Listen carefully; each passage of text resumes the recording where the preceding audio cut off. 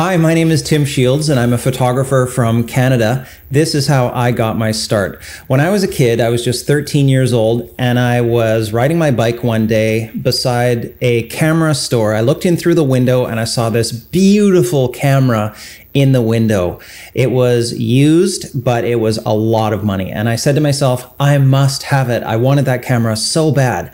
So I saved up all of the money that I earned from my part-time job delivering pharmacy prescriptions on my bike. And finally, I had enough money to buy that camera. I went down to the camera store on my bike again, pulled out my little wad of cash, and I bought the camera. And what's really cool is I still have the camera. I keep it on my desk. It's a Minolta film camera. Obviously, it's film because this is like the 70s and no digital cameras existed.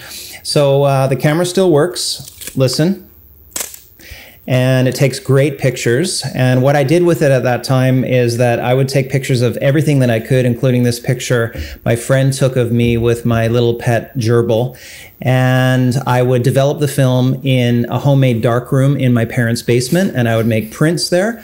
And photography stayed with me through my teen years, through my adult years, and eventually I became a full-time landscape photographer. So I wrote a book on photography. It's called The Photo Cookbook.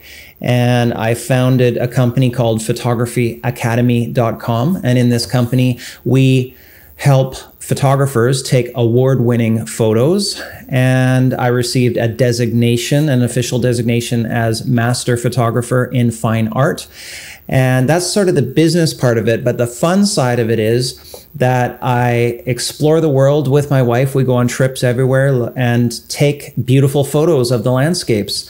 And that's really fun for both of us. We have been to the Dolomites of Italy, the rice paddies of China, the Rocky Mountains of Canada, the sand dunes of Death Valley, California, and so many other places aside from those.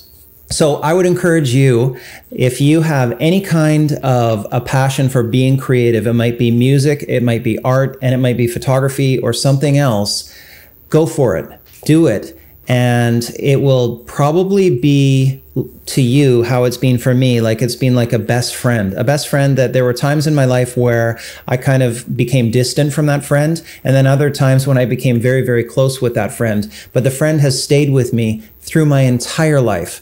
And it has been good for me on a personal level, just in so many ways, just to be creative, to be creating my own art that I am proud of. And I love the exploration phase that goes along with that, that I can explore and find and seek and be curious and then create my own art out of that process. So thanks for listening and go out there, take beautiful pictures.